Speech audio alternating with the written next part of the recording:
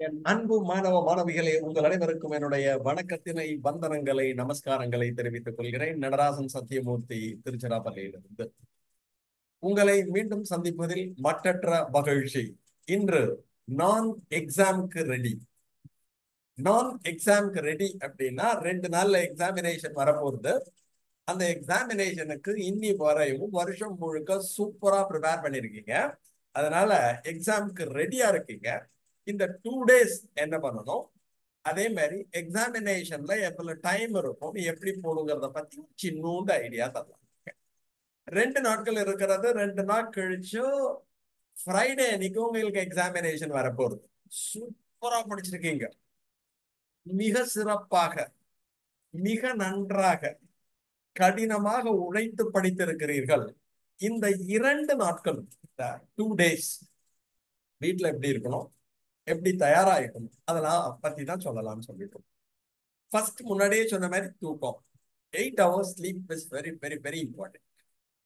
And then the diet, என்ன சாப்பிட போறோம்.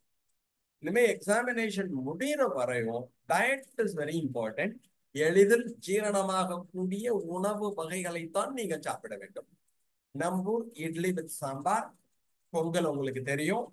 அது மாதிரி எண்ணெயில் பொரித்த பதார்த்தங்களை தவிர்த்து விட வேண்டும். எண்ணெயில பொரிச்சது, ரொம்ப பொரிச்சதுலாம் கூடாது. அம்மாவை என்ன பண்ண சொல்லலாம்னா, ஃப்ரை பண்றதுக்கு பதிலாக கூட்டு மாதிரி, கத்திரிக்காய் கூட்டு, வெண்டைக்காய் கூட்டு, பீன்ஸ் கூட்டு, பொரியல், அதெல்லாம் இருக்கு பாருங்களேன். அது மாதிரி பண்ணி சாப்பிடணும். எல்லாத்துலயுமே ஆயில் கம்மியா இருக்கணும். வெரி வெரி லெஸ் ஆயில் இல்லாமையே சாப்பிடலாம்.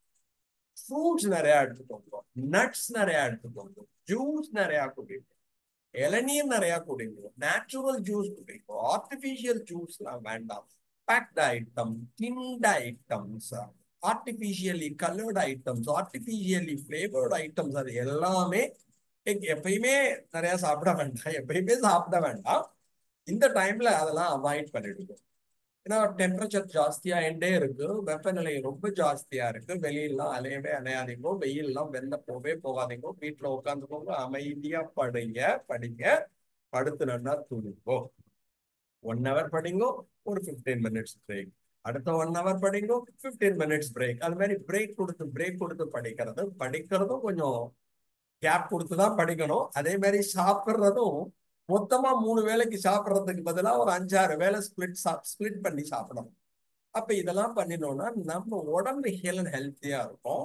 உடம்பு, if you are physically strong, naturally will become mentally strong. அப்பதான் மென்டலாவும் ஸ்ட்ராங்கா இருக்க முடியும். அப்ப இந்த 2 நாள், இது நாள் வரையும் இப்படிதான் இருந்திருப்பீங்க. இந்த ரிமைனிங் 2 days வெளில போகாமல் வீட்டுல உட்காந்துட்டு சமத்தா படிச்சுட்டு ரெஸ்ட் எடுத்துட்டோ, அப்பா அம்மா சொல்றதை கேட்டுட்டு நீங்க ஒழுங்கா பண்ணினேன்னாலே எக்ஸாமினேஷன் டேங்கிறது உங்களுக்கு ரொம்ப ஈஸியா இருக்கும். ஓகே, அப்ப 2 days you need complete rest. In the sense proper rest அப்படின்னு பேரு. தென் ரிவைஸ் த திங்ஸ். இப்ப மண்டே, ஃப்ரைடே அன்னைக்கு உங்களுக்கு தமிழ் எக்ஸாமினேஷன் ஸ்டார்ட் பண்ண போகுது. இப்ப தமிழ் எக்ஸாமினேஷன் வரதுன்னா இது வரைக்கும் படிச்ச இந்த ரிமைனிங் 2 daysல ப்ரீவியஸ் இயர் கொஸ்டின்ஸ் ஒரு ரிவைஸ் பண்ணி பாருங்க. ஸ்கூல்ல உங்களுக்கு டீச்சர்ஸ் முக்கியமானது என்னென்னு சொல்லியிருப்பா, அவங்க எதெல்லாம் ரொம்ப இம்பார்ட்டன்ட் சொல்லியிருப்பாங்களோ அதெல்லாம் ஒரு கிளான்ஸ் பாருங்க. அதெல்லாம் பாக்குற சமயத்துல என்ன ஆகும், எக்ஸாமினேஷன்ல உங்களுக்கு ரொம்ப ஈஸியா எழுத முடியும். ஓகேயா, அதை பிளான் பண்ணிக்கிறேன். ஸோ 2 daysக்கு அப்புறமா மறுநாள், அதாவது ஃப்ரைடே அன்னைக்கு எக்ஸாமினேஷன் காலம்பரம் அதை பத்தி தனியா வீடியோ சொல்றேன். இருந்தாலும் ஸ்கூலுக்கு போவேன். ஸ்கூலுக்கு கொஞ்சம் முன்னாடியே போயிடணும். எக்ஸாமினேஷனுக்கு ஒரு 1 hourக்கு முன்னாடியே ஸ்கூல்ல இருக்கிறது ரொம்ப அட்வைசபிள். எக்ஸாமினேஷன் டியூரேஷன் உங்களுக்கு தெரியும், 3 hours டியூரேஷன்ங்கிறது 3 hours 15 minutes இருக்கும். 3 மணி நேரம் பரீட்சை நீ எழுதுறதுக்கு ஒரு 15 நிமிஷம் முன்னாடி கொடுத்துருப்பான். அதாவது 10 o'clock ஸ்டார்ட் பண்ணா உனக்கு 1:15 வரையும் இருக்கும். 3.25 மணி நேரம். 11, 12, 1, then 15 minutes. 1 hour 15 minutes. அந்த முதல்ல 1 hour மொத்தம் டோட்டலா எடுத்திருந்தேன்னா 3 hour 15 minutes வருது. 3 மணி நேரம் 15 நிமிஷம் இருக்கும். அதுல உங்களுக்கு முதல் 10 நிமிஷம் கொஸ்டின் பேப்பர் படிக்கிறதுக்கு டைம் தருவா. அடுத்த 5 minutes நீ எல்லாம் கரெக்டா ஃபில் பண்றியான்னு பார்த்து மாஸ்டர் சைன் பண்ணுவா. அப்புறமா நீ எக்ஸாமினேஷனே எழுத ஆரம்பிச்சிடுவேன். ஸோ தட் அப்ப முதல்ல பாக்குறப்பயும் உனக்கு என்ன தெரிஞ்சிடும், நீ படிச்ச கேள்விதான் வந்து ரொம்ப ஈஸியா இருக்கும். அப்புறம் நீ எழுத ஆரம்பிப்ப. 1 mark எழுதுவ, 2 mark எழுதுவ, 3 mark எழுதுவ, 5 mark எழுதுவ. அந்த பேட்டர்ல நீ எழுதிண்டே வரப்போற. எல்லாம் தெரிஞ்சுனாலும் ஒன்றும் நம்மளுக்கு கஷ்டம் கிடையாது.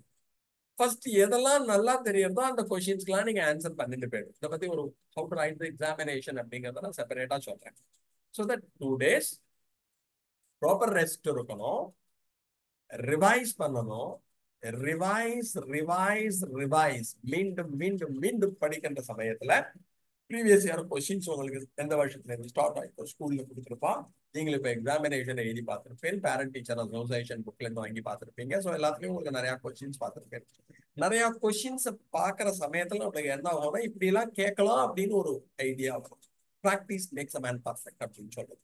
2 days ரிலாக்ஸ்டா படி, மைண்ட் ஃப்ரீயா இருக்கணும். சூப்பரா படிச்சிருக்க, ரிவைஸ் பண்ணு, நல்லா சாப்பிடு, நல்லா தூங்கு. அப்புறம் எக்ஸாமினேஷன் ஃப்ரைடே அன்னைக்கு ரொம்ப ஈஸியா. இப்ப எல்லா சப்ஜெக்ட்லயும் நம்மளால சென்டம் வாங்க முடியாது, எல்லா சப்ஜெக்ட்லயும் சென்டம் வாங்குவதற்காக வாழ்த்துகிறேன்.